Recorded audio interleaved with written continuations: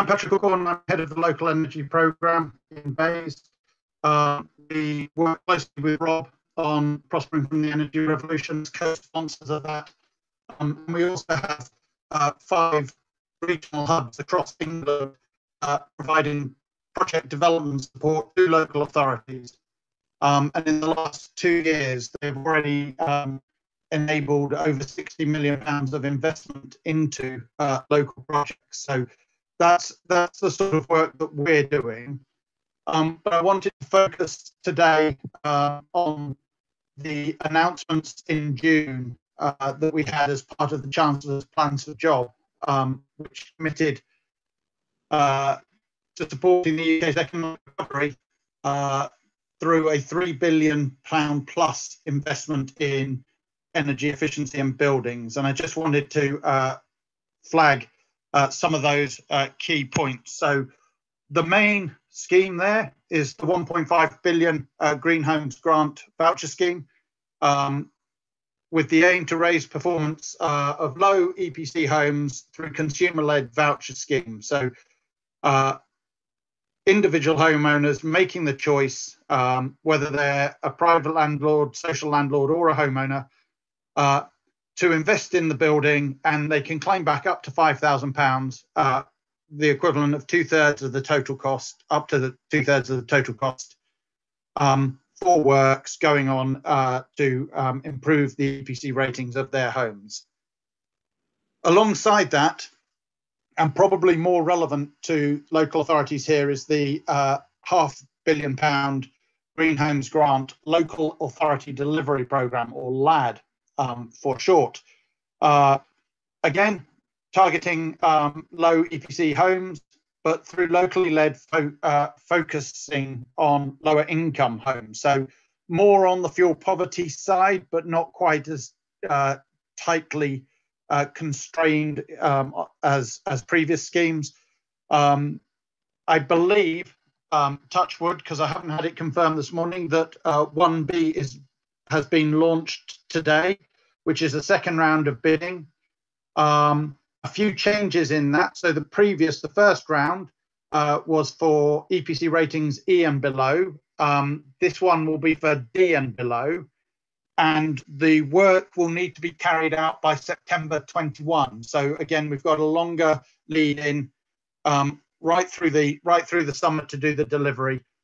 Same terms, so up to £5,000 or 2/3 cost of the project, up to £10,000 for low-income homes as well.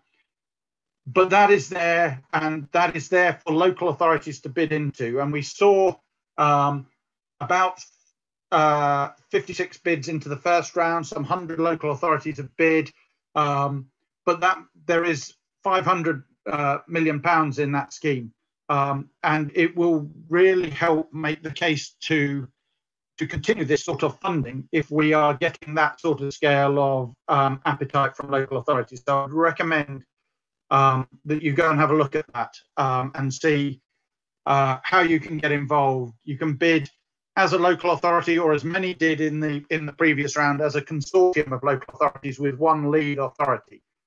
So do get involved, and the regional hubs can help you find partnerships and find out more details about that. So if you have a look on gov.uk, don't understand anything, have some questions, then please get in touch. The third strand of it was a £50 million social housing decarbonisation fund. Again, looking at low EPC rated social housing, but demonstrating innovative whole house approaches. So again, it was great to hear about the stuff. So Shirley was talking about the 55 homes, social housing homes there, and these are exactly the sorts of innovative approaches that we're looking for. That is there to be spent, and we are looking for bids and partners on that. We also have the public sector decarbonisation programme, which will provide grants to help public sector organisations in England, including local authorities, to install energy efficiency and low carbon heating measures, reducing energy bills, carbon emissions across their estates. So this is for your own buildings and your own building stock. Installations under the grant are expected to support around 30,000 low-carb jobs. So going back to Rob's point about and Shirley's points about the economic recovery, we're looking at that as part of that package. The deadline for that, for submissions for that, is the 11th of January. That's the last round, but there are rolling rounds of competition. So again, gov.uk will show you where that is. And there is, alongside that, there is the Low Carbon Skills Fund that you can bid for to actually help increase your capacity to develop and deliver these projects. So we recognise that with carbon emissions, with energy not being a statutory issue, many local authorities don't have capacity in-house to develop these bids, to develop these projects, and so there is some funding there now to support that within your areas. And both of those are being led by Salix Finance, which you will, I'm sure, have come across, that were running the loan scheme previously.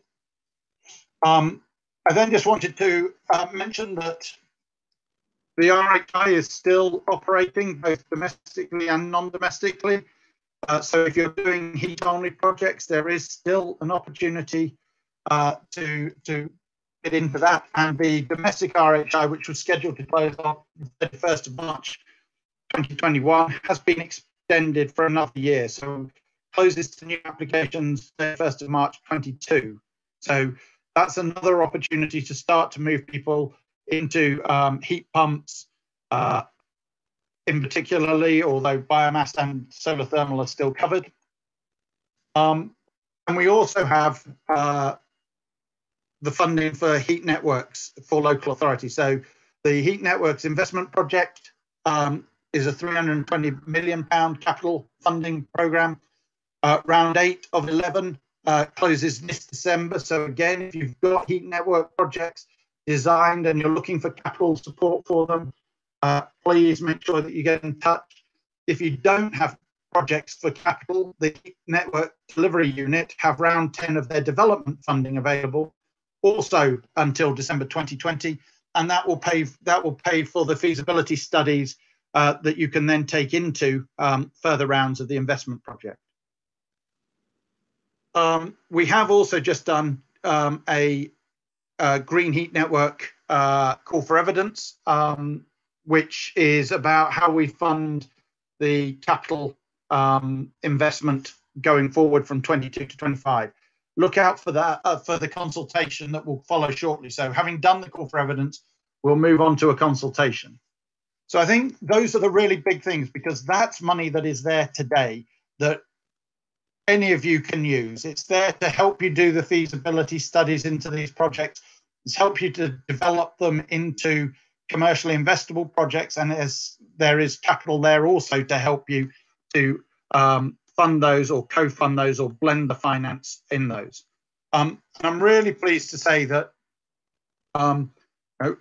we've got the speakers line up today is so great, because I was going to talk about the innovation in local funding and mention the EIZs that Cheryl's leading on, the work that Bruce, who's going to follow me, is doing on community municipal comms. But all of this shows the need for local area energy planning, so that we are putting things in the right places based on not just the energy system, but also the building stock, also the journeys to work and journeys, leisure journeys and journeys to school, and understanding how all of that works together, which is what we are hoping and working towards with local area energy plans to underpin all of this investment that we are seeing.